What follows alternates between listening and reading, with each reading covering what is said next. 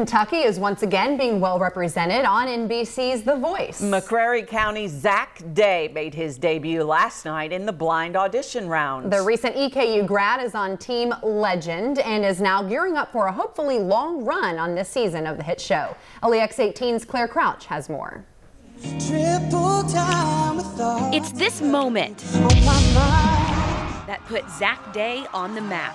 Is somebody gonna turn around? And then pretty quickly, John Legend turns around, presses that button. But this Kentucky boy's road to stardom is something that started long before. I've spent a lot of time singing backup for other artists and singing in trios and really being a part of a group. The 25-year-old hails from the McCreary County town of Stearns, Kentucky, a long way from the bright lights of Hollywood. Very small town, one high school, one middle school, so I know all those people back home. He grew up singing in church and has dipped his toe in all kinds of music since. I joined a jazz vocal group and a black gospel ensemble and just a little bit of everything, and learned how to play guitar. He's even auditioned for The Voice a time or two before, and he says it's all that experience that will set him apart from the others in the competition.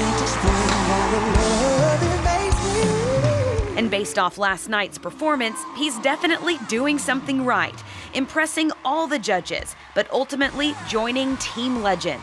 Had to go with John Legend. I mean, he turned for me first. He had a lot of faith in me from just a few notes into the song, so I'm ready to work. And if he wins, Zach already has some relatable plans for his winnings.